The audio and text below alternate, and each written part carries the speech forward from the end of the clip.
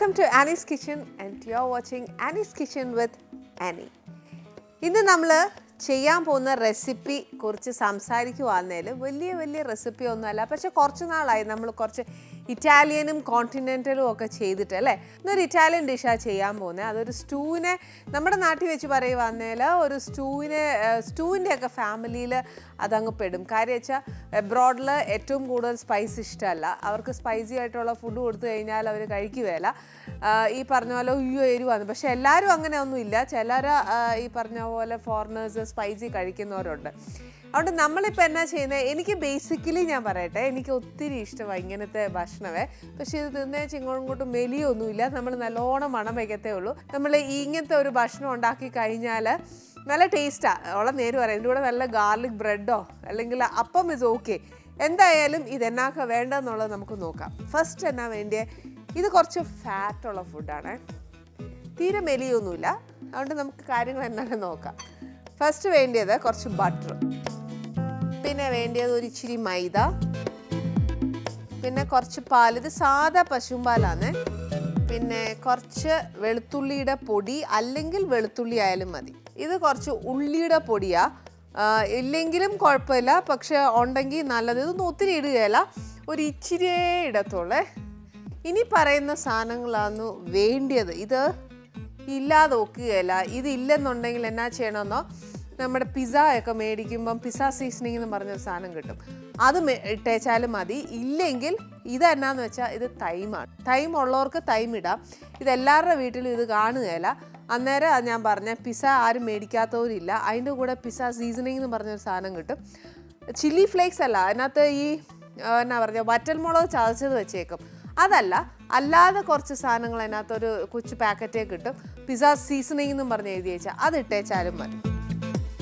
പിന്നെ വേണ്ടിയത് കുറച്ച് ഉപ്പ്. ഇത് സാധാ ഒലീവ് ഓയിലാണ്. പിന്നെ വേണ്ടിയത്, ഇത് ബോൺലെസ് ചിക്കൻ ആവാം, അല്ലെങ്കിൽ ബോണോട് കൂടി, ഏതായാലും സ്കിന്നോടുകൂടി ചെയ്യുന്നതാണ് ഏറ്റവും നല്ല ടേസ്റ്റ്. പിന്നെ കുറച്ച് ഉള്ളി, സവാളയാണ്. കുറച്ച് വെളുത്തുള്ളി. ഇതെന്നാന്നറിയാമോ, ഇച്ചിരി വൈറ്റ് വൈനാണ്.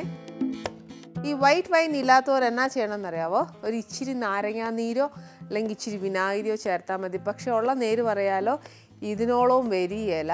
പിന്നെ ചിലർ ബിയറൊക്കെ ചേർക്കാറുണ്ട്, അതൊന്നും പറ്റിയല്ല. വൈറ്റ് വൈൻ നല്ലതാണ്. പിന്നെ അതിനോട് സമമായിട്ട് എന്നാ ചേർക്കണമെന്ന് ചോദിച്ചാൽ ഞാൻ പറഞ്ഞ ഒരു ഇച്ചിരി വിനാഗിരി ചേർക്കുന്നതായിരിക്കും, അല്ലെങ്കിൽ ആപ്പിൾ സിഡാർ വിനീഗർ കിട്ടും. അത് ഒരുപാടല്ല, ഒരു ഇച്ചിരി ചേർത്തേച്ചാൽ മതി.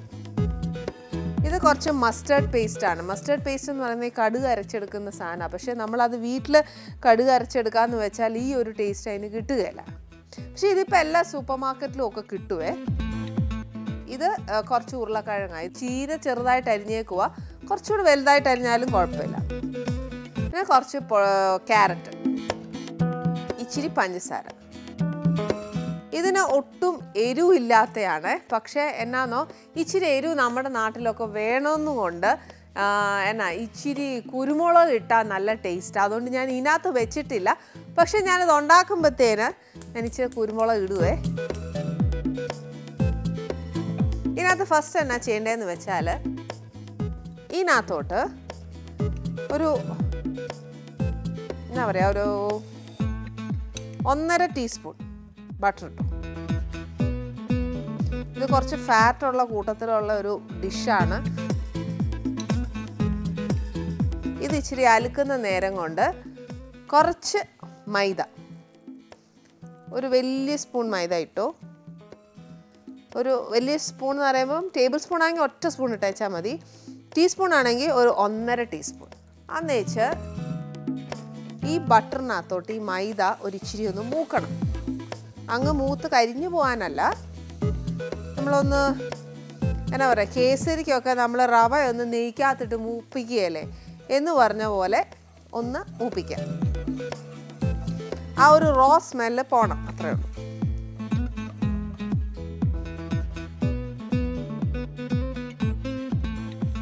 ആ മൈദ തന്നെ ഒരു ചെറുതായിട്ടൊരു ലൈറ്റ് ബ്രൗൺ ആവുമേ, അതാ അതിൻ്റെ ഒരു പരുവം. അല്ലെങ്കിൽ നമുക്ക് ആ മണം കിട്ടുമ്പോൾ അറിയാൻ നോക്കും. ആ മൈദയുടെ ഒരു പച്ച ചൊവ്വയുള്ളൊരു മണമില്ലേ, അതുണ്ടാവും. പക്ഷെ ആ ബട്ടറും മൈദയും കൂടെ ചേർന്ന് വെച്ചാൽ ആ മൈദ ഒരു ഇച്ചിരി മൂക്കുന്ന ഒരു മണം വരണം. ലൈറ്റ് മഞ്ഞ നിറമാകുമ്പോഴത്തേന് മതിയാക്കാം. അതിനകത്തോട്ട് ഈ പാലങ്ങ് ഒഴിക്കണം. തീ കുറച്ച് വെച്ചേച്ച് വേണം പാലൊഴിക്കാനായിട്ട്. അല്ലേലുണ്ടല്ലോ അത് ഇച്ചിരി എന്നാ പറയുക, കട്ട കിട്ടും. കട്ട കെട്ടാതെ എപ്പോഴും നമ്മൾ ശ്രദ്ധിച്ചോണം. മൈദയല്ലേ, അന്നേരം പെട്ടെന്ന് ഇത് കുറുകുകയും ചെയ്യുവേ. ഇതിൻ്റെ കൂട്ടത്തിൽ ഒരു നുള്ള് വെളുത്തുള്ളിയുടെ പൊടി ഇട്ടേച്ചാൽ മതി. അതിൻ്റെ കൂട്ടത്തിൽ ഒരു നുള്ളല്ല, വെളുത്തുള്ളി ഇത് ഉള്ളിയുടെ പൊടിയാണ്. അതൊരിച്ചിരി നല്ലൊരു, നമ്മൾ 2 വിരൽ കൂട്ടി പിടിക്കുന്നതിൻ്റെ അത്രയും വേണം.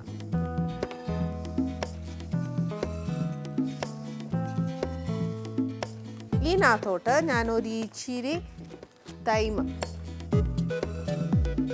ഇതെല്ലാം ഫ്ലേവറിങ് ഏജൻസ് ആണ്.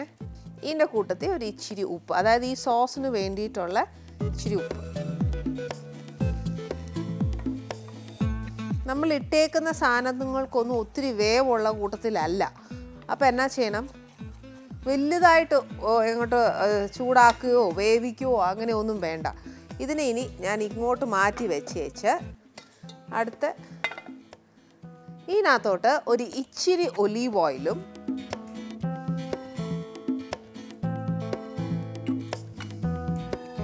ഒരു 2-3 ക്യൂബ് ഓഫ് ബട്ടറും. ഈ ഒലീവ് ഓയിൽ ഇല്ലെങ്കിൽ സാധാ നമ്മുടെ വീട്ടിൽ വെജിറ്റബിൾ ഓയിലില്ലേ, അത് മതി. പക്ഷെ നമ്മൾ എന്നതേലും ഉണ്ടാക്കിയേച്ച് വെച്ചേക്കുന്ന എണ്ണയൊന്നും ചേർത്തേക്കരുത്. ഇതൊരു ഇച്ചിരി ചൂടായി കഴിയുമ്പം സ്കിന്നോട് കൂടിയുള്ള ഒരു ഇറച്ചി ആന്നേല അങ്ങനെ, ഇല്ലെന്നുണ്ടെങ്കിൽ ഇതിട്ടേച്ചാൽ മതി. ബോൺലെസ് മസ്റ്റൊന്നും അല്ല, ബോൺലെസ് ആണെങ്കിൽ മാത്രമേ ഈ കറി ഉണ്ടാക്കാൻ ഒക്കത്തുള്ളൂ എന്നൊന്നുമില്ല. സ്കിന്നോട് കൂടി ഉള്ളതാണേലുണ്ടല്ലോ അതിൽ നിന്നും കുറച്ചൊക്കെ ഫാറ്റ് ഇറങ്ങും.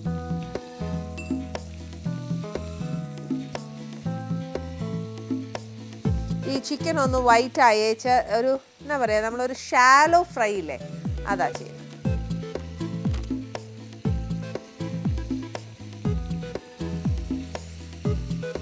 ശരിക്കും പറഞ്ഞാൽ ഇതിൻ്റെ വേവൊന്നും ഇപ്പോൾ കണക്കാക്കല്ല, കാര്യം നമ്മൾ പിന്നെ ഇതിനെ വേവിക്കുന്നുണ്ട്. പക്ഷെ എന്നാലും ഇത് കണ്ടോ, ചിക്കൻ അങ്ങോട്ട് വൈറ്റ് അയച്ച് അതിന് ബ്രൗൺ ആവണം. ഒരു ചെറിയ ബ്രൗൺ, ഒത്തിരി ബ്രൗൺ അല്ല, ഒരു എന്നാ പറയുക, ഒരു സൈഡ് ഒന്ന് മൊരിഞ്ഞ് വരുന്ന ബ്രൗൺ മതിയേ. ഇത്രയും മൊരിഞ്ഞേച്ചാൽ മതി, ഒരുപാട് മൊരിയണ്ട. മൊരിഞ്ഞ് കഴിഞ്ഞാൽ അതിൻ്റെ എന്നാ പറയുക, കറിയുടെ ഒരു ടേസ്റ്റ് പോകും എന്നാണ് എൻ്റെ വിശ്വാസം. അതുകൊണ്ട് ഇത് ഒരുപാട് മൊരിക്കാനും ഞാൻ പറയുകയില്ല. എന്നാൽ ചിക്കൻ വെന്തിട്ടുണ്ടോ എന്ന് ചോദിച്ചാൽ ഒരു ഓൾമോസ്റ്റ് ഹാഫ് കുക്ക്ഡ് ആണ്.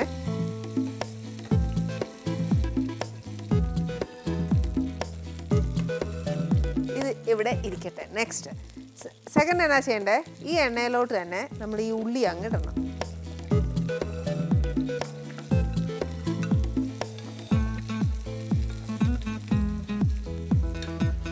ഇതിനകത്തോട്ട് ഒരു 3-4 വെളുത്തുള്ളിയുടെ അല്ലി, ഒരുപാട് വെളുത്തുള്ളി വേണ്ട, ഒരു 3-4 എണ്ണം.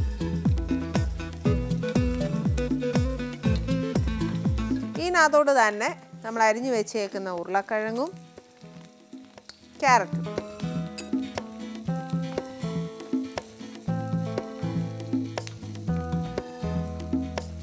ഇത്രയും സാധനത്തിനകത്തൊന്നും ഇച്ചിരി ഉപ്പും എരിവും, ഇതിനകത്ത് ഉപ്പ് ഇട്ടിട്ടില്ല, ഒന്നും ഇട്ടിട്ടില്ല, വെറുതെ നമ്മൾ ബട്ടറിലൊന്ന് വറുത്തെടുത്തിട്ടേ ഉള്ളൂ. പക്ഷേ നമുക്ക് ഈ കറിക്കകത്ത് ഈ ചിക്കനും ഉപ്പും എരിവും എല്ലാം വേണമല്ലോ. അപ്പോൾ ഇതിനകത്തോട്ട് കുറച്ച് ഉപ്പും, നേരത്തെ ഞാൻ പറഞ്ഞ പോലെ കുറച്ച് കുരുമുളകും എടുത്ത് വെച്ചിട്ടുണ്ട്.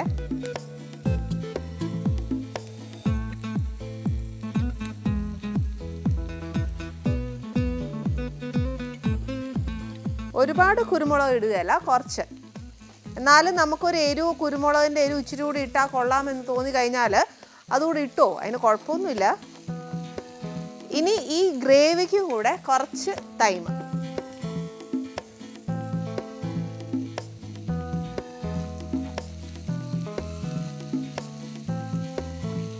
ഇതൊന്നും ഒരുപാട് വഴട്ടണ്ട, ഒരു ഇച്ചിരി വഴട്ടി വെച്ചാൽ മതി. അതായത് അതിൻ്റെയൊക്കെ ഒരു ഉള്ളിക്ക് നമ്മൾ എടുക്കുമ്പോൾ ഉള്ളിക്ക് ഒരു പ്രത്യേക ഒരു മണമില്ലേ, ആ മണം ഒന്ന് വാടിക്കഴിയുമ്പോഴത്തേക്ക് അത് പോകും. ഇത് ഇച്ചിരി ഒന്ന് വാടിക്കഴിഞ്ഞാൽ ഇതിനകത്തോട്ട് ഒരു ഇച്ചിരി വൈൻ ഒഴിക്കണം. തീ കുറച്ച് വെച്ച് വേണം ഒഴിക്കാൻ, ഒരുപാടല്ല. നമുക്ക് ഇതിൻ്റെ പുളി എല്ലാം നോക്കി വെച്ച്. ഇത് വൈറ്റ് വൈനാണ് ഒഴിക്കുന്നത്. ഇതില്ലാന്നുണ്ടെങ്കിൽ ഞാൻ ഈ ഒഴിക്കുന്നതിൻ്റെ അത്രയും ഈ പറഞ്ഞ പോലെ എന്നാ ആപ്പിൾ സിഡാർ വിനീഗറൊന്നും ഒഴിക്കരുത്.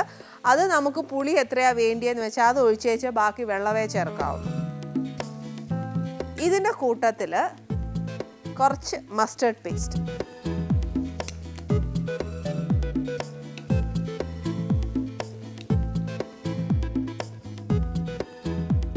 ഇതിനകത്തോട്ട് ഒരു ഇച്ചിരി പഞ്ചസാരയും കൂടി ഇടണേ.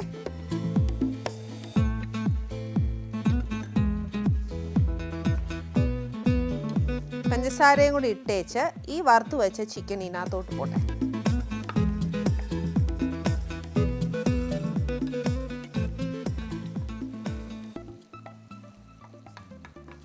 ആക്ച്വലി ചിക്കൻ വേവാനായിട്ട് നമ്മൾ ചിക്കൻ്റെ സ്റ്റോക്ക് ഉണ്ടെങ്കിൽ കുറച്ച് ചിക്കൻ സ്റ്റോക്ക് ഒഴിക്കുക. അതല്ല എന്നുണ്ടെങ്കിൽ ഇച്ചിരി വെള്ളം ചേർത്തേച്ചാൽ മതി. എൻ്റെ അറിവിൽ എനിക്ക് കുറച്ചുകൂടെ ഈ പറഞ്ഞ പോലെ ഇച്ചിരി കുരുമുളകും കുറച്ച് ഉപ്പൂടെ ഉണ്ടെങ്കിൽ നല്ലതാണ്.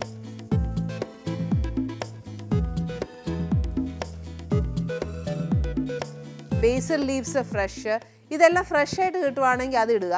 അതല്ല ഇതൊന്നും നമുക്ക് കിട്ടിയില്ല എന്നുണ്ടെങ്കിൽ നമ്മുടെ സാധാ മല്ലിയില കിട്ടാത്ത ഒരു കടയുമില്ല. അന്നേരം ഫ്രഷ് മല്ലിയില മേടിച്ച് വെച്ചാൽ അത് ഇട്ടേച്ചാലും മതി. ഇനിയിപ്പോൾ ഇതൊരു എന്നാ പറയുക, ഒരു 5 minutes നമ്മൾ ആ ചിക്കനും പൊട്ടറ്റോയും ക്യാരറ്റും എല്ലാം ഒരു ഇച്ചിരി വേവാനായിട്ട് ഒരു 5 minutes അത്ര. ഇപ്പം ശരിക്കും നമ്മൾ ഇതിനകത്ത് ആ ചിക്കനും ബട്ടറും എല്ലാം ഇളകിയേച്ച് ഒരു യെല്ലോയിഷ് കളർ വന്നില്ലേ. ഇനി ഇതിനകത്തോട്ട് നമ്മൾ ഈ നേരത്തെ ഉണ്ടാക്കി വെച്ച് സോസ് ഇതിനകത്തോട്ട് ചേർക്കണം.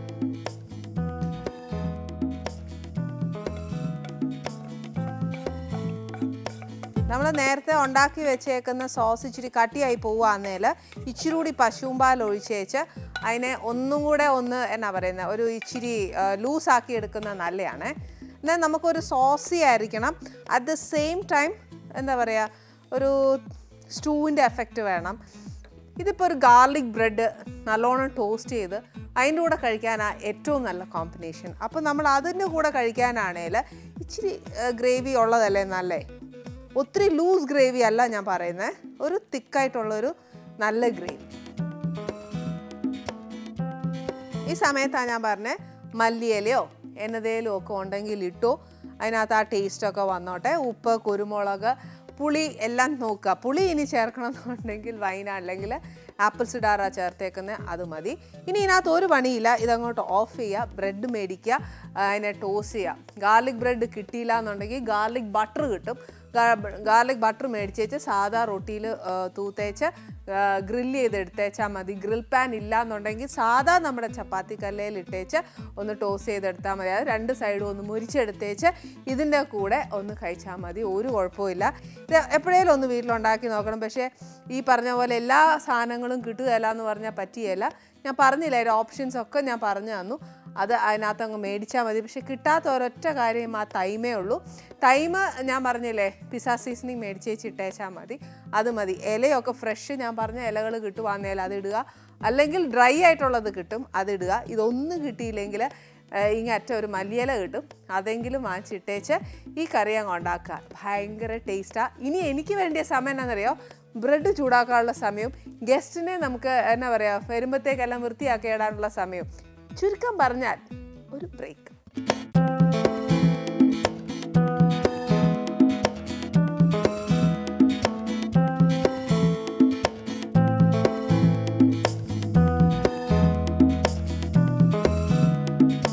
Welcome back to Annie's kitchen. നമ്മുടെ സ്റ്റൂവിൻ്റെ ഫാമിലിയിൽപ്പെട്ട നമ്മുടെ ഇറ്റാലിയൻ ഡിഷ് ഇവിടെ റെഡിയാണ്. ഇനി അതിനെ എന്താ പറയുക, കൂടുതൽ ബഹളങ്ങളൊന്നും ചെയ്യേണ്ട. അറ്റ്ലീസ്റ്റ് ഞാൻ പറഞ്ഞ പോലെ മല്ലിയില മാത്രം ഇടുക. പിന്നെ അതിൻ്റെ ആ ലൂസ് എന്ന് പറയുന്നത് കൺസിസ്റ്റൻസി എത്ര ലൂസ് വേണോ അത് നമ്മുടെ ഇഷ്ടത്തിനനുസരിച്ച് അതിൻ്റെ കട്ടി കൂട്ടുകയോ കുറയ്ക്കുകയോ ഒക്കെ ചെയ്താൽ മതി. ഇന്ന് ഈ ഒരു സ്പെഷ്യൽ ഡിഷ് ഞാൻ ചെയ്യാൻ കാരണം എന്താണെന്ന് വെച്ചാൽ ആനീസ് കിച്ചണിൽ വരാൻ പോകുന്നത് നമ്മുടെ അമൃത കുടുംബത്തിലുള്ള ഒരു കുട്ടി തന്നെയാണ് വരുന്നത്. അതായത് ഇവിടെ നമ്മുടെ അമൃതയിൽ തന്നെ കാല് വെച്ച് നല്ല എന്താ പറയുക ഒരു ഉയർച്ചകളിലെത്തിയ ഒരു അമൃത കുടുംബത്തിലെ ഒരു അംഗമാണ് ആനീസ് കിച്ചണിൽ വരാൻ പോകുന്നത്. അമൃതയിൽ നിന്ന് തുടങ്ങി തിരിച്ച് അമൃതയിലെ ആനീസ് കിച്ചണിൽ വരുമ്പോൾ ഉണ്ടായ ഒരു വലിയ ജേണിയെക്കുറിച്ച് പറയാനാണ് വന്നത്. പക്ഷേ അമൃതയിൽ തുടങ്ങിയിട്ട് ഇന്ന് വരാൻ പോകുന്ന വ്യക്തി ഇന്ന് വലിയൊരു ഡാൻസറാണ്, ഒരു വലിയ കൊറിയോഗ്രാഫറാണ്. ഇതിലെല്ലാം ഉപരി ഉള്ളിൻ്റെ ഉള്ളിൽ ഒരു ആക്ടർ ആവണം എന്ന് ആഗ്രഹിച്ച് നടക്കുന്ന ഒരു young looking chop, that is Aneesh റഹ്മാനാണ് ഇന്ന് ആനീസ് കിച്ചണിൽ വരാൻ പോകുന്നത്. നമുക്ക് അനീഷിനെ നമ്മുടെ ആനീസ് കിച്ചണിലേക്ക് ക്ഷണിക്കാം. അനീഷേ, നമസ്തേ. നമസ്കാരം. എന്തൊരു ഡീസെന്റ് ആയിട്ടാ കൊച്ചു വരുന്നതെന്ന് നോക്കിയേ. എല്ലാരും പേടിപ്പിക്കുന്നൊക്കെ ഒച്ച കേട്ട് കഴിഞ്ഞാണ്ടല്ലോ ഈ മാസ്റ്റർ ദൈവമേ എന്നാ ഒരു മനുഷ്യനാന്ന് തോന്നും. ഇല്ലേ? ഇല്ല, ഉറപ്പാന്നെങ്കിൽ അവിടെ പോയിരിക്കാം. വന്നേ.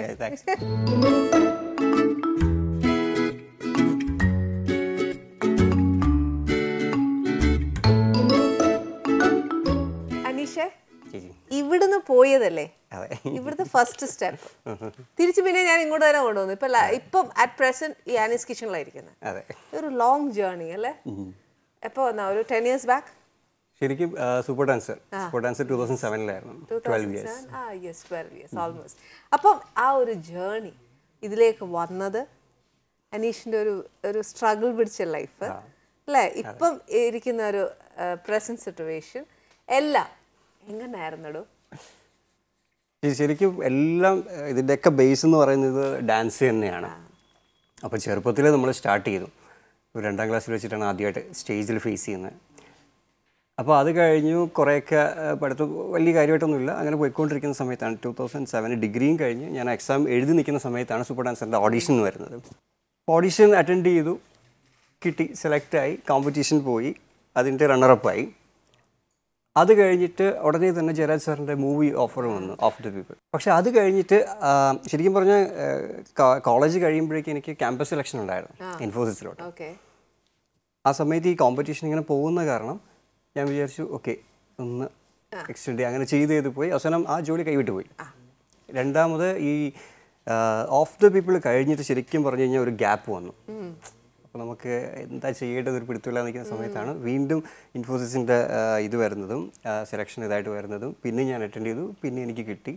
അങ്ങനെ ഒരു 1.5 വർഷം അവിടെ വർക്ക് ചെയ്തുകൊണ്ടിരിക്കുന്ന സമയത്താണ് കലാമാസ്റ്റർ തമിഴിലോട്ട് വിളിക്കുന്നത്, അവിടുത്തെ മാസ്റ്ററിൻ്റെ ഷോയ്ക്കായിട്ട് വിളിക്കുന്നത്. അപ്പോഴേക്കും പിന്നെ ഇൻഫോസിസ് വിട്ടിട്ട് ഞാൻ ഇങ്ങോട്ട് വന്നു ഫുൾ ആൻഡ് ഫുൾ. അതിനുശേഷം തമിഴിൽ തന്നെ ഒരു 4 സീസണോളം റിയാലിറ്റി ഷോ കണ്ടസ്റ്റൻ്റായിട്ട് ചെയ്തു, കോമ്പറ്റീഷൻ ചെയ്തു, പിന്നെ അതെല്ലാം ജസ്റ്റ് എൻ്റർടൈനറായിട്ട് ചെയ്തു. അങ്ങനെ വന്ന് പതുക്കെ മൂവീസിലോട്ട് ചെറിയ സാധനങ്ങളൊക്കെ ചെയ്തു. തലൈവ ചെയ്തു, അതിനുശേഷം മണിരത്ന സാറിൻ്റെ കാട്ടുവെളിയിലെ ചെയ്തു, കവൻ ചെയ്തു. അപ്പോൾ ഇതെല്ലാം പക്ഷേ എല്ലാം ഡാൻസ് ഓറിയൻറ്റഡ് ആയിരുന്നു. നമ്മുടേതായിട്ട് ഒരു എന്താ പറയുക, അനീഷ് റഹ്മാൻ ഒരു ആക്ടർ എന്ന് പറയുന്ന സംഭവം ഇതുവരെയും. അപ്പോൾ ഉള്ളിൽ ഡാൻസറിനെക്കാട്ടിലും കൂടുതൽ ഒരു ആക്ടർ ആവാനായിരുന്നു അനീഷിന് ഇഷ്ടം? അങ്ങനെ ചോദിച്ചു കഴിഞ്ഞാൽ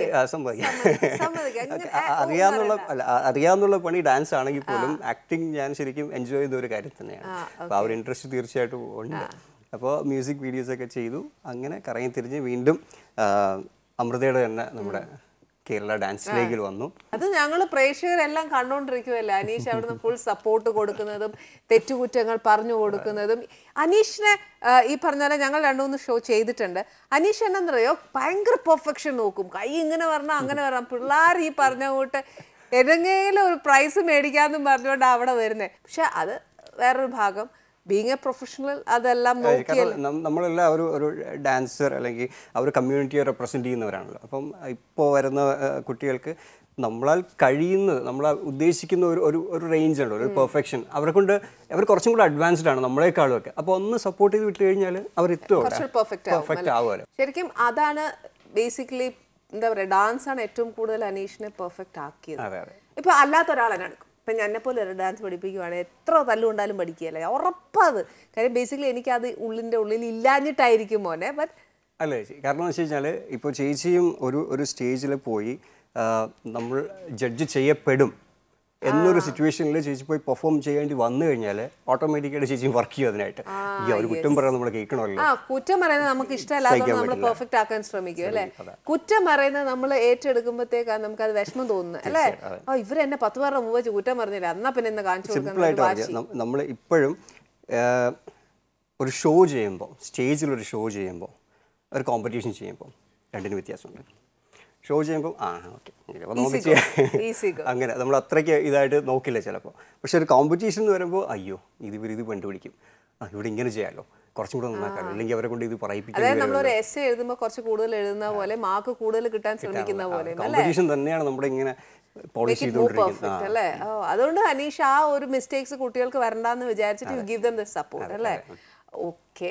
ഈ നമ്മുടെ വിജയായിട്ടൊക്കെ വർക്ക് ചെയ്തപ്പോൾ ഉണ്ടായ ഒരു എക്സ്പീരിയൻസ്, അഫ്കോഴ്സ് നമ്മൾ മലയാളത്തിലാണ് ഒരു ആക്ടർ ആവാൻ അനീഷ് ഏറ്റവും കൂടുതൽ ആഗ്രഹിച്ചത്, but you got the offer from Mani Ratnam sir. ആ എക്സ്പീരിയൻസ് എന്ന് പറഞ്ഞു. ശരിക്കും അത് റിയാലിറ്റി ഷോ ചെയ്തുകൊണ്ടിരിക്കുന്ന സമയത്താണ് തലൈവ ഫസ്റ്റ് ഒരു ഓഫർ വരുന്നത്. അതിൽ വിജയുടെ ഒരു ഡാൻസ് ടീമുണ്ട് ഓസ്ട്രേലിയയിൽ. ആ ഡാൻസ് ടീമിലെ ഒരു മെമ്പറായിട്ടായിരുന്നു ഞങ്ങളെല്ലാം. അന്ന് ഞങ്ങളൊരു 5-6 പേര് ഇവിടെ നിന്നുണ്ടായിരുന്നു, ചെന്നൈയിൽ നിന്നുണ്ടായിരുന്നു. യൂഷ്വലി ഒരു ഡാൻസ് സീക്വൻസ് വരുമ്പോൾ യൂണിയൻ മെമ്പേഴ്സിനാണ് അവരെ ചൂസ് ചെയ്യുന്നത്. അപ്പോൾ ഞങ്ങളാരും യൂണിയൻ മെമ്പേഴ്സില്ല, ഡാൻസ് യൂണിയൻ മെമ്പേഴ്സ് അല്ല, ഞങ്ങളൊക്കെ റിയാലിറ്റി ഷോ കണ്ടസ്റ്റൻസ് ആയിരുന്നു. അപ്പോൾ ഞങ്ങൾക്ക് അങ്ങനെ ഒരു സെലക്ഷൻ ഉണ്ടായിരുന്നു. അങ്ങനെയാണ് അവിടെ പോയത്. ശ്രീധർ മാസ്റ്റർ ആയിരുന്നു കൊറിയോഗ്രാഫി ആൻഡ്.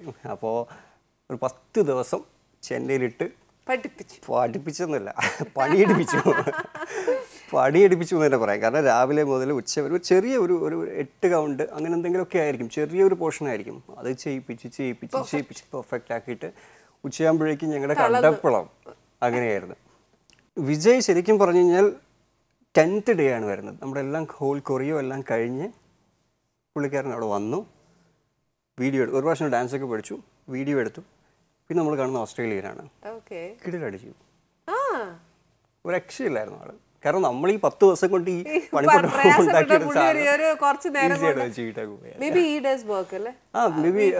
പോയിട്ട് പ്രാക്ടീസ് ചെയ്യുന്നുണ്ടാവണം ആള്. ചെയ്യാൻ പറ്റില്ല. അതെ. പക്ഷെ പുള്ളിക്കാരൻ തന്നെ ഒന്ന് പറഞ്ഞു ഇത് കുറച്ചും കൂടെ വെസ്റ്റേൺ ഓറിയന്റഡ് അങ്ങനത്തെ ഒരു സ്റ്റൈലായിരുന്നു. അപ്പം പുള്ളിക്കാരൻ ഒരു പക്കാ സാധനത്തിലോട്ട് വന്നില്ലെങ്കിൽ പുള്ളിക്കാരൻ പറയുന്നുണ്ട് ഞാൻ എൻ്റേതായ സ്റ്റൈലിൽ ചെയ്തോളാം, നിങ്ങൾ നിങ്ങളുടെ രീതിക്ക് ചെയ്തോന്ന് പറയുന്നുണ്ട്. പക്ഷേ ഞങ്ങളെക്കാളും ഫ്രണ്ടിലുണ്ട് ആള്. അതും അത്രയും ചെറിയ സമയത്തിനുള്ളത്. ഈ തമിഴിലൊക്കെ ആണെങ്കിലും മനീഷ ശരിക്കും നമ്മൾ ഇപ്പൊ കാണുന്നുണ്ടല്ലോ, ഇപ്പൊ പ്രഭുദേവയുടെ ഡാൻസ് അല്ലെങ്കിൽ ഓരോരുത്തരുടെ ഡാൻസ്, വിജയുടെ ഡാൻസ്, സൂര്യയുടെ ഡാൻസ്, എല്ലാവരും ഇത് ഓൺ സ്പോട്ട് കൊറിയോഗ്രാഫി അല്ലല്ലോ, ഇവർക്കെല്ലാം നേരത്തെ ഇത് ചെയ്തു കൊടുക്കുന്നതല്ലേ. ഞങ്ങളൊക്കെ ഉണ്ടായിരുന്ന സമയത്ത് ഞാൻ കാണുന്ന ഓൺ സ്പോട്ട് അല്ലേ, അപ്പൊ പറഞ്ഞു തരും സ്റ്റെപ്പ് അന്നേരം ചെയ്യും. എന്നെ സംബന്ധിച്ചല്ല ഞാൻ പറയുന്നത്, ബേസിക്കലി പറയുന്നത്. അപ്പൊ അന്നൊക്കെ ശാന്തി മാസ്റ്ററും ഒക്കെയാണ് ഏറ്റവും കൂടുതൽ മലയാളം മൂവീസ് ചെയ്തുകൊണ്ടിരുന്നത്. മാസ്റ്റർ അന്നേരം സ്റ്റെപ്പ് കാണിക്കും, അന്നേരം ചെയ്യും പോകും. പക്ഷെ ഇപ്പൊ അങ്ങനെയല്ല. ഇപ്പൊ അങ്ങനെ ആവാത്ത എന്തുകൊണ്ടാ? നമ്മൾ ഈ ഓൺ ദ സ്പോട്ട് നമ്മൾ ചെയ്യുന്ന സമയത്ത് ഇപ്പോൾ ഒരു ആക്ടർ നേരത്തെ അറിയാമെങ്കിൽ കുഴപ്പമില്ല, പക്ഷേ ആ സമയത്താണ് നമ്മൾ കാണുന്നതെന്നുണ്ടെങ്കിൽ ലിമിറ്റേഷൻസ് ഉണ്ടാവും. എല്ലാം ബഡ്ജറ്റ് ബേസ്ഡ് ആണല്ലോ. അപ്പോൾ അവിടെ കോംപ്രമൈസ് വേണ്ടി വരും. പ്രാക്ടീസ് മുമ്പേ ഉണ്ടെന്നുണ്ടെങ്കിൽ നമുക്ക് അതിൻ്റെ ആവശ്യമില്ല, നമുക്കറിയാം, ക്ലിയർ ആണ് നമ്മൾ. ഓക്കെ. അപ്പോൾ ഇപ്പോൾ ഒരു ഡാൻസ് അറിയാൻ മേലാത്ത ഒരു കോച്ച് വരുവാണെങ്കിൽ നിങ്ങൾ ഇങ്ങനെ പ്രാക്ടീസ് കൊടുക്കും, നേരത്തെ പാട്ടൊക്കെ കേട്ടേച്ച് give them the practice. അത് ഞങ്ങളുടെ ഒരു കൊറിയോ സെഷൻ ഉണ്ടാവും. ഞങ്ങൾ കൊറിയോ ചെയ്ത് ഒരു ഐഡിയ വരും, ആർട്ടിസ്റ്റിനെ വിളിക്കും, അവരെ പഠിപ്പിച്ചിട്ട് പറ്റാത്ത സാധനങ്ങൾ അവർക്ക് വേണ്ട രീതിക്ക് നമ്മൾ ഒരുപാടൊന്നും ഇല്ലെങ്കിലും ഒരു പരിധി വരെ നമ്മൾ ചേഞ്ച് ചെയ്യും, ഷൂട്ട് ചെയ്യും. ഓക്കെ. അപ്പോൾ ഇപ്പം അങ്ങനെയാണല്ലോ അല്ലേ? ഓക്കെ. ഇനി ഇപ്പം മണിരത്നം സാറുമായിട്ടുള്ള എക്സ്പീരിയൻസ്. മണിരത്നം സാറുമായിട്ട് എനിക്ക് ശരിക്കും പറഞ്ഞു കഴിഞ്ഞാൽ ഒരു ഡയറക്റ്റ് അങ്ങനെ ഒരു സംസാരിക്കാനുള്ള ഒരു ഒന്നും പറ്റിയിട്ടില്ല. ഒന്നാമത്തെ കാര്യം മാസ്റ്റർ ബൃന്ദ മാസ്റ്റർ എന്നൊരു കൊറിയോ മാസ്റ്ററിനെ അസിസ്റ്റ് ചെയ്യാനുള്ളൊരു ഭാഗ്യം കിട്ടിയ ഇതിനകത്ത്. അതിലൊരു ടാങ്കോ കൊറിയോസ് ഉണ്ട്. ആ സോങ് മാസ്റ്ററിനെ അസിസ്റ്റ് ചെയ്യുന്നുണ്ട്. ഒരു ബോൾറൂം സീക്വൻസ് പോലത്തെ ഒരു ട്രാക്കാണത്. അപ്പോൾ അതിൻ്റെ ഈ കൊറിയോ എല്ലാം കഴിഞ്ഞ് അന്ന് കാർത്തിക് പഠിപ്പിച്ചത് ഞാനായിരുന്നു, അതിഥി ഒരാൾ. പുള്ളിക്കാരി പാർട്ട്ണർ ചെയ്യുന്ന എൻ്റെ അടുത്താണ്. അപ്പോൾ അതെല്ലാം കഴിഞ്ഞിട്ട് എൻഡിലാണ് ശരിക്കും പറഞ്ഞ മണിരത്നം സാറ് വരുന്നത്. സാറ് വന്നിട്ട് അതിൻ്റെ ഇടയിൽ ഡയലോഗ് പോർഷൻസും ഉണ്ട്. അപ്പോൾ ഇതൊന്നാമത്തെ കാര്യം സ്റ്റൈല് ഡിഫറെൻ്റ് ആണ്. ഋതം പിടിക്കണം, സ്റ്റെപ്സ് ഇടണം, ഡയലോഗും പറയണം. അപ്പോൾ ഇത്രയും കാര്യങ്ങളുണ്ട്. അപ്പോൾ നമ്മളിങ്ങനെ സാറിൻ്റെ അടുത്ത് പറഞ്ഞു, മണിരത്നം സാറിൻ്റെ അടുത്ത് ഇങ്ങനെ പറഞ്ഞു, സാർ ഇത് ഇത്തിരി പാടാണ് എൻ്റെ ഇടയിൽ ഡയലോഗ് പറയാമെന്ന് പറഞ്ഞു കഴിഞ്ഞാൽ sir പറഞ്ഞിങ്ങനെയാണ് it's there head Ek why you are bothering about ഇതാണ് സാറിൻ്റെ മറുപടി. പിന്നെ എന്നേലും ഉത്തരം പറയാൻ പറ്റുമോ? No way. ഒരു വേർഡ് പോലും അട്ടർ ചെയ്യാൻ ഒക്കത്തില്ല ആ സമയത്ത് അല്ലേ? മണിരസ് സാറിന്റെ അടുത്ത് നമ്മൾ എന്നാ ഉത്തരം പറയും തിരിച്ച്? അതിൽ തന്നെ എൻഡിൽ ഒരു സീക്വൻസിൽ ഞാനും എൻ്റെ കൂടെ ആസിഫ് എന്ന് പറഞ്ഞൊരു ബോയ് ഉണ്ടായിരുന്നു. പുള്ളിക്കാരനും രുക്മിണി എന്ന് പറഞ്ഞ ക്ലാസിക്കൽ ഡാൻസർ. അപ്പോൾ ഞങ്ങൾ മൂന്നുപേരും കൂടെ ചെയ്യുന്ന ഒരു സെഷനുണ്ട്. അത് കുറച്ചും കൂടെ ഒരു അഡ്വാൻസ്ഡ് ഒരു സാധനമാണ്. കുറേ സ്പിൻസ്, ടേൺസ്, ലോക്സ്, ലിഫ്റ്റ്, അങ്ങനെ കുറേ സാധനങ്ങളുണ്ട്. അതിൻ്റെ എൻഡിൽ എന്ന് പറഞ്ഞു കഴിഞ്ഞാൽ ഞങ്ങൾ രണ്ടുപേർ മാത്രം എടുത്തിങ്ങനെ പൊക്കി. പുള്ളിക്കാർ നല്ല ഫ്ലെക്സിബിളാണ്, ഇങ്ങനെ ബെൻഡ് ചെയ്ത് ഇങ്ങനെ വയ്ക്കുന്ന ഒരു സാധനമുണ്ട്. ആ ഷോട്ട് കഴിഞ്ഞപ്പോൾ മണിരത്നം സാർ ഇങ്ങനെ വന്ന് പറഞ്ഞു you guys earned your dinner. അതൊക്കെ നല്ലല്ലേ? അതൊക്കെ ഒരു നല്ലൊരു സാറിന്റെ വായിന്നൊക്കെ കേൾക്കാന്ന് പറഞ്ഞാല് ദാറ്റ്സ് ഗുഡ് അല്ലേ? ഇതെല്ലാം പോട്ടെ, എനിക്ക് അനീഷിനെ കുറിച്ചൊരു കാര്യം അറിയാം. Academic vice you are perfect. +2 10th ഒക്കെ റാങ്ക് ഹോൾഡർ ആയിരുന്നു. ഈ അനീഷ് ഇപ്പൊ ഇവിടെ അല്ലേ? അനീഷ് ഇത്രയും നല്ലതായിട്ട് അക്കാഡമിക് വൈസ് വരുന്ന ഒരു കുട്ടി ഡാൻസ് എന്ന് പറയുമ്പോഴത്തേക്ക് കാരണം ഞാനത് അധികം അങ്ങനെ വെളിയിൽ പറയാറില്ല ഇങ്ങനൊരു സംഭവം. ഡാൻസ് എപ്പോഴും കൂടെ ഉണ്ടായിരുന്നു. പക്ഷേ എന്നാൽ പോലും ഇതൊരു പ്രൊഫഷനായിട്ട് എടുക്കണമെന്ന് എനിക്ക് ഒരു ഇതില്ലായിരുന്നു, ഒരു ഐഡിയ ഇല്ല. കാരണം ഡാൻസ് നമുക്കറിയില്ല ഇത് എത്രത്തോളം ഇത് ഫ്യൂച്ചർ എത്രത്തോളം ഉണ്ടാവുന്നു. ശരിക്കും പറഞ്ഞു ചേച്ചി എനിക്ക് എയർഫോഴ്സിൽ പൈലറ്റ് ആവണമെന്നാണ് ആഗ്രഹം. ഒന്ന് ഫസ്റ്റ് നമുക്ക് പൈലറ്റ് ആവണമെന്ന് വരുമ്പോൾ അതിന് CPL എന്ന് പറയുന്ന സംഭവമുണ്ട്, കൊമേഴ്ഷ്യൽ പൈലറ്റ് ലൈസൻസ്. അപ്പോൾ അത് എടുക്കണമെന്നുണ്ടെങ്കിൽ കുറച്ച് ബഡ്ജറ്റും ഫിനാൻസും ഒക്കെ ആവശ്യമുണ്ട്. അതെ. അപ്പോൾ നമ്മുടെ അത്രയും ഒരു ഫിനാൻഷ്യലി സൗണ്ട് ആയിട്ടൊരു ഫാമിലി ഇല്ല. അപ്പോൾ പിന്നെ നമുക്കുണ്ടായിരുന്നൊരു ഓപ്ഷൻ എന്ന് പറഞ്ഞു കഴിഞ്ഞാൽ ഈ എയർഫോഴ്സിൽ എൻജിനീയറിങ് ചെയ്യാനൊരിതുണ്ട്. അതായത് നമ്മുടെ SSB, NDA, national defence academy, അവരുടെയൊക്കെ കോഴ്സ് ഉണ്ട്. അപ്പോൾ അത് ചെയ്യുകയാണെന്നുണ്ടെങ്കിൽ അതൊരു ഓഫീസർ സെലക്ഷനാണ്, ടെസ്റ്റാണ്, നമ്മൾ ഈ SSB എന്ന് പറയുന്നത്. അത് ഞാൻ അറ്റൻഡ് ചെയ്തിരുന്നു. കാരണം നമുക്കുണ്ടായിരുന്ന ഓപ്ഷൻ ഇതേ ഉണ്ടായിരുന്നുള്ളൂ ഈ ഒരു ഇതിലോട്ട് പോകാനായിട്ട്. ഞാനത് അറ്റൻഡ് ചെയ്തു. ഞാൻ പോകുന്ന സമയത്ത് 140 പേരുണ്ടായിരുന്നു കണ്ടസ്റ്റൻസ് ഓൾ ഇന്ത്യയിൽ. അതിൽ ഫസ്റ്റ് റൗണ്ട് ഒരു ടെസ്റ്റ് ഉണ്ട്. ഫസ്റ്റ് ഒരു സെലക്ഷൻ പ്രോസസ് ഒരു ഫിൽറ്ററിങ് കഴിയുമ്പോൾ അത് 40 പേരായി. ഇത്രയും പേര് 40 പേരായി. ഞാനുണ്ടായിരുന്നു. 40 പേരായി. അവിടെ നിന്ന് പിന്നെ നമുക്കൊരു 5 ദിവസത്തെ ടെസ്റ്റ് ഉണ്ട്. 5 ദിവസത്തെ ടെസ്റ്റ് നമ്മളവിടെ ബാരക്കിലാണ്. അവിടെയാണ് സ്റ്റേ ചെയ്ത് നമ്മൾ ഈ രാവിലെ എഴുന്നേൽക്കുന്ന മുതൽ രാത്രി ഉറങ്ങുന്നവരുള്ള കാര്യങ്ങൾ നമ്മളിങ്ങനെ വാച്ച് ചെയ്തുകൊണ്ടിരിക്കുക. ഈവൻ നമ്മൾ രാവിലെ എഴുന്നേറ്റ് നമ്മുടെ ബെഡ് എങ്ങനെ തിരിച്ച് മടക്കി വെക്കുന്നത് തൊട്ട് നമ്മുടെ ഷൂ പോളിഷ് ചെയ്യുന്നത് എല്ലാ കാര്യങ്ങളും അടിമുടി നമ്മൾ ആരെ വാച്ച് ചെയ്യുന്നത് പോലും നമുക്ക് അറിയാൻ പറ്റില്ല. പിന്നെ അതിനകത്തുള്ള സെലക്ഷൻ പ്രോസസ്സ് എന്ന് പറഞ്ഞാൽ തന്നെ ഡിഫറെൻ്റ് ആണ്. അതായത് ഒരു പടം ഇങ്ങനെ കാണിക്കും, ഒരു പിക്ചർ കാണിച്ചിട്ട് അതിനെക്കുറിച്ച് കഥ എഴുതണം, ഒരു വേർഡ് തരും, ഒരു സെൻറ്റൻസ് മേക്ക് ചെയ്യണം. ഇതൊക്കെ നമ്മുടെ സൈക്കോളജി അവർ ടെസ്റ്റ് ചെയ്യുന്നതാണ്. പിന്നെ ഇൻ്റർവ്യൂ ഉണ്ട്. ഇൻ്റർവ്യൂ എന്ന് പറഞ്ഞാൽ ഹയർ റാങ്കിലുള്ള ഓഫീസേഴ്സ് വന്നിരുന്നിട്ട് ഞങ്ങൾ ഇൻ്റർവ്യൂ ചെയ്യണം. ഇൻ്റർവ്യൂ എന്ന് പറഞ്ഞാൽ ഒരു 15 minutes to 45 minutes വരെ പോകും. ഈ നമ്മുടെ ഈ ട്രിവാൻഡ്രം, ഇപ്പോൾ ഞാൻ ട്രിവാൻഡ്രത്തിൽ നിന്നാണ് വരുന്നതെങ്കിൽ ട്രിവാൻഡ്രം മുതൽ വേൾഡ് വരെയുള്ള കാര്യങ്ങളെല്ലാം ഇങ്ങനെ ടച്ച് ചെയ്ത് ചോദിച്ചു എല്ലാം അതറിഞ്ഞ് അതിൻ്റെ എൻഡിലാണ് ഈ 5 ദിവസത്തെ ഈ സെലക്ഷൻ. ഒരുപാട് ടാസ്കുകൾ ഡിഫറെൻ്റ് ആണ്. നോർമലി നമ്മൾ ഈ കാണുന്ന ഒരു ടെസ്റ്റ് അല്ല അത്. ആ 5 ദിവസം പോകുക. ഈ 5ാമത്തെ ദിവസമാണ് ശരിക്കും പറഞ്ഞു അടുത്ത ഫിൽറ്ററിങ് പ്രോസസ്സ് അവർ ചെയ്യുന്നത്. ഈ 40 പേരിൽ നിന്ന് അത് കഴിഞ്ഞപ്പോൾ 5 ദിവസം കഴിഞ്ഞപ്പോൾ എത്ര പേരായി? 10 പേരായി. അതിലും ഉണ്ടായിരുന്നു. പിന്നെ അതിനുശേഷം ഒരു 3 ദിവസത്തേക്കൊരു മെഡിക്കൽ ടെസ്റ്റ് വരും. നമ്മുടെ അടി മുതൽ മുടി വരെ എല്ലാം ചെക്ക് ചെയ്യും. ഒറ്റ മിസ്റ്റേക്ക് ഉണ്ടായിരുന്നു എനിക്ക്.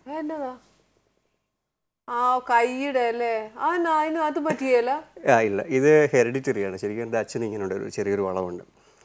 അപ്പോൾ നമ്മുടെ medically unfit due to deformity with both the little fingers. ഇതായിരുന്നു അവരുടെ ശരിക്കും. കണ്ടോ, ഈ ഒരു കാര്യമൊക്കെ നോക്കണ്ട, വല്ല കാര്യമുണ്ടോ? അങ്ങനെ നോക്കുമായിരിക്കും അല്ലേ? അതെ. എന്നിട്ട് ഞാൻ അതിൻ്റെ അപ്പീലിന് പോയി, മെഡിക്കലിൽ അവരുടെ ഇതിൽ അപ്പീലിന് പോയി. എന്നിട്ട് അവരെ എന്നെ കൊണ്ടുവച്ച് സല്യൂട്ട് ചെയ്യിപ്പിച്ചു. സല്യൂട്ട് ചെയ്യിപ്പിച്ചിട്ട് പറഞ്ഞു ഇറ്റ് ലുക്സ് ബാഡ്. അതുകൊണ്ട് അരിശം വരുന്നു എനിക്ക്. അതാ കാരണം അവർ ചോദിക്കുന്നത് ഞാൻ പറഞ്ഞു എനിക്ക് ഇതുകൊണ്ട് വേറെ പ്രശ്നങ്ങളൊന്നുമില്ല, അതുകൊണ്ട് നമുക്ക് ദോഷങ്ങളൊന്നുമില്ല. ഈവൻ എൻ്റെ കയ്യിൽ ഞാൻ നടന്നു വരെ കാണിച്ചു കൊടുത്തു. പക്ഷെ അവർ പറയുന്നത് 100% ഫിറ്റായിട്ട് പെർഫെക്റ്റ് ആയിട്ട് ഒരാളെ കിട്ടുമ്പോൾ എന്തിനിങ്ങനെ ഡിഫോമിറ്റി ഉള്ള ഒരാളെ എടുക്കണം എന്നാണ് ചോദിച്ചത്. ശരിക്കും ഞാൻ ചോദിച്ചു ഡിഗ്രി ജോയിൻ ചെയ്തത് തന്നെ അത് വിട്ടിട്ട് ഈ ഒരു ഫീൽഡിലോട്ട് പോകാൻ വേണ്ടിയിട്ടായിരുന്നു. അപ്പോൾ ആ ഒരു പോയിന്റ് കഴിഞ്ഞപ്പോഴേക്കും, ഇതെൻ്റെ ഡിഗ്രി ഫസ്റ്റ് ഇയർ നടക്കുന്ന ഒരു കാര്യമാണ്, അത് കഴിഞ്ഞപ്പോഴേക്കും ഞാൻ ഒരുപാട് ഷാറ്റർ ആയതുപോലെയായി. ഇനിയിപ്പോൾ എന്താ ഫ്രണ്ടിലോട്ട് എങ്ങനെ എഴുതാമെന്ന് അറിയാതിരിക്കുന്ന സമയത്താണ് പിന്നെ ബാക്കി ഡിഗ്രി കംപ്ലീറ്റ് ചെയ്തു. പിന്നെ ബാക്കിയായിരുന്നു ഇൻഫോസിസിൻ്റെ എപ്പിസോഡ് സൂപ്പർ ഡാൻസർ. നമ്മളൊരു വലിയൊരു അംബിഷനാ പോയത് അല്ലേ നമ്മുടെ കയ്യിൽ നിന്ന്. പക്ഷെ അതിലും വലുതൊരെണ്ണം ദൈവം വെച്ചിട്ടുണ്ട് അനീഷ്. അതുകൊണ്ട് അല്ലെങ്കിൽ പിന്നെ ദൈവം അത് അല്ലെങ്കിൽ നമുക്ക് നല്ലതിനല്ലായിരിക്കാം അല്ല, നമ്മളെപ്പോഴും പോസിറ്റീവായിട്ട് തിങ്ക് ചെയ്യുക. പക്ഷെ ഇതൊക്കെ നമ്മൾ ആശ്വസിക്കുകയാണ്. നമ്മുടെ ഒരു കുഞ്ഞുനാളിനെ നമ്മൾ കൊണ്ടുപോകുന്ന ഒരു എയിമാണ് ഇത് അല്ലേ. പോകുമ്പോൾ കയ്യിൽ നിന്ന് നാച്ചുറലി ഒരു വിഷമം വരും. പക്ഷെ നമ്മൾ ദൈവത്തെ വിശ്വസിക്കുന്നതുകൊണ്ട് നമുക്ക് നല്ലതിനെ ദൈവം തരത്തുള്ളൂ എന്നുള്ള വിശ്വാസത്തോടെ തീർച്ചയായിട്ടും നമുക്ക് എപ്പോഴും ഒരു ബിഗ് പിക്ചർ നമുക്ക് പിടുത്തം കിട്ടില്ല, അതതിന്റെ ട്രാക്കിൽ തന്നെ പിടുത്തം കിട്ടും. അതെ, എനിക്ക് തോന്നുന്നു അനീഷിന് ഇതാണ് ദൈവം തമ്പുരാൻ തീരുമാനിച്ചേക്കുന്നത്, അതുകൊണ്ടായിരിക്കും അത് കയ്യിൽ നിന്ന് പോയത് അല്ലേ.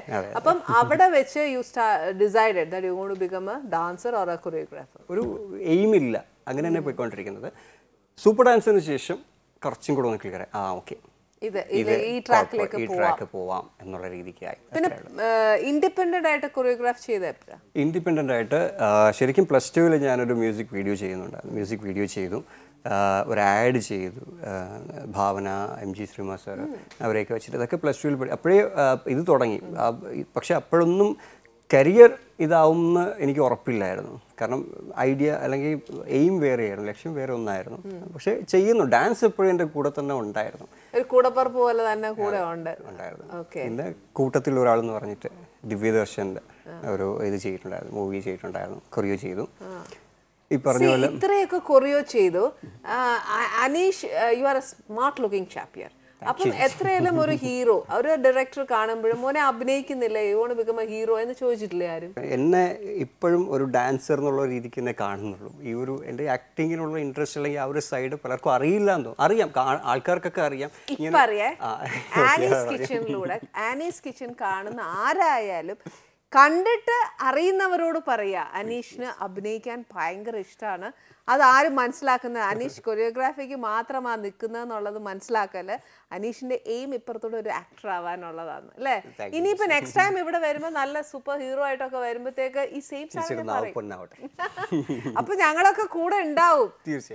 എന്നാ പറയുക, ജാടയൊക്കെ കാണിച്ചിരിക്കാന്ന് ഞങ്ങൾ ഒറ്റ വലിയ താഴോട്ട് പിടിച്ച് വലിച്ചേക്കും, അത്രേ ഉള്ളൂ. അനീഷ് അന്നും ഇതേപോലെ അനീഷായിട്ട് തന്നെ ഇരിക്കണം.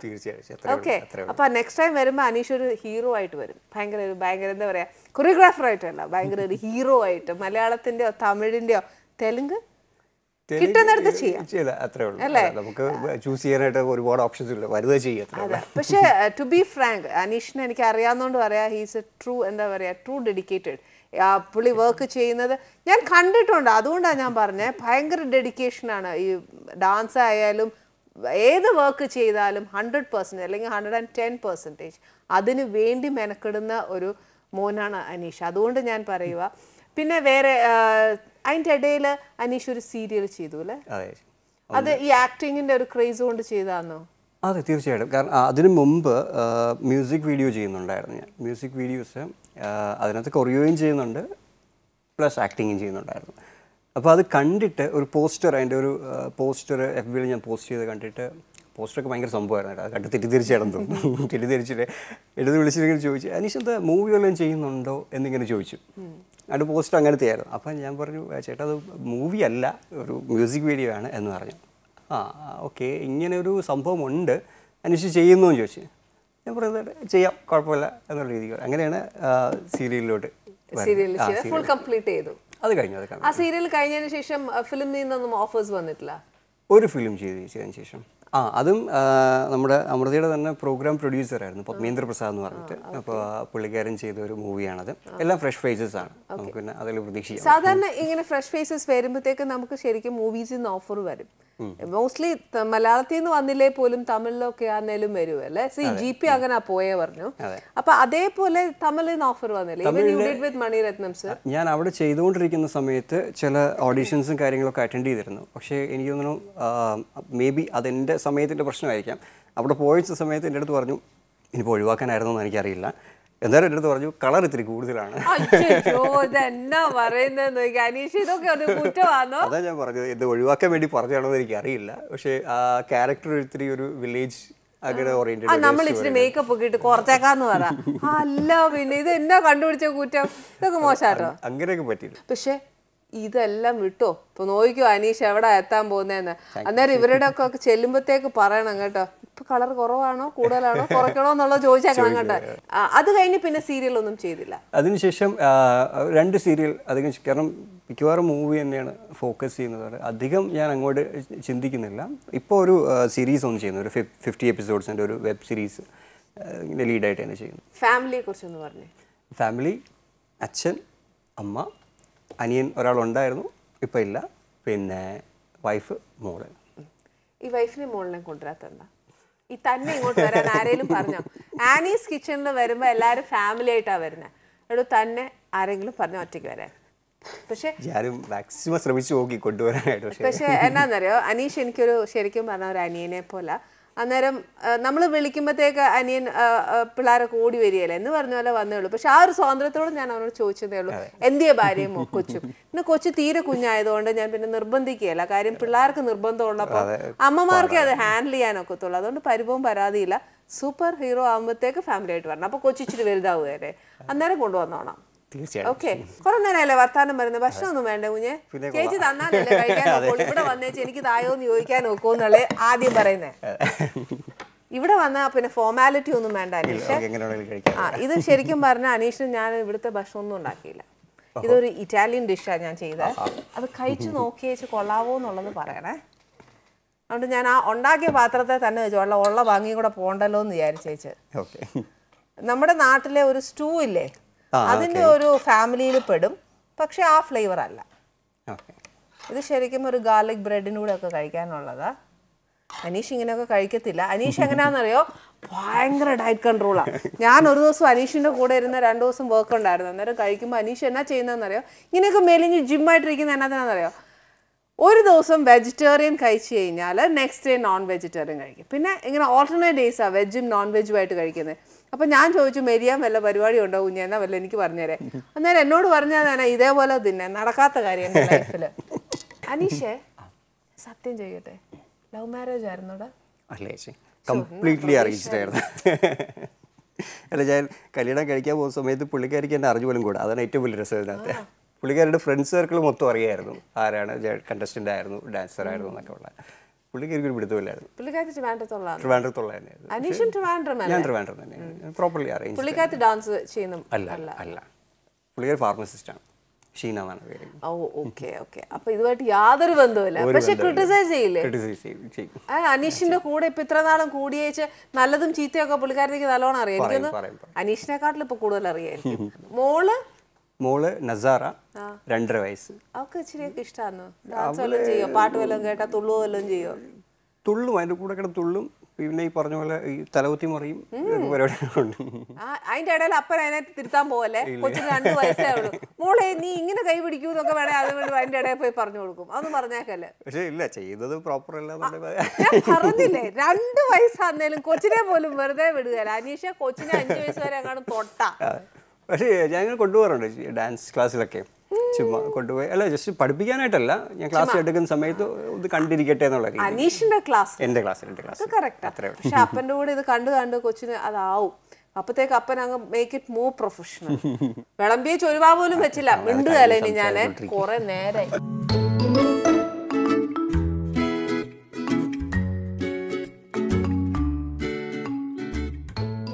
മോൻ ഭയങ്കര ഫുഡിയാ? ഇഷ്ടമാണോ ഫുഡൊക്കെ? ഞാൻ ഫുഡി ആണോ എന്ന് ചോദിച്ചാൽ അങ്ങനെയില്ല. പക്ഷേ കഴിക്കുന്ന സമയത്ത് എനിക്ക് വയറ് നിറച്ച് കഴിക്കണം.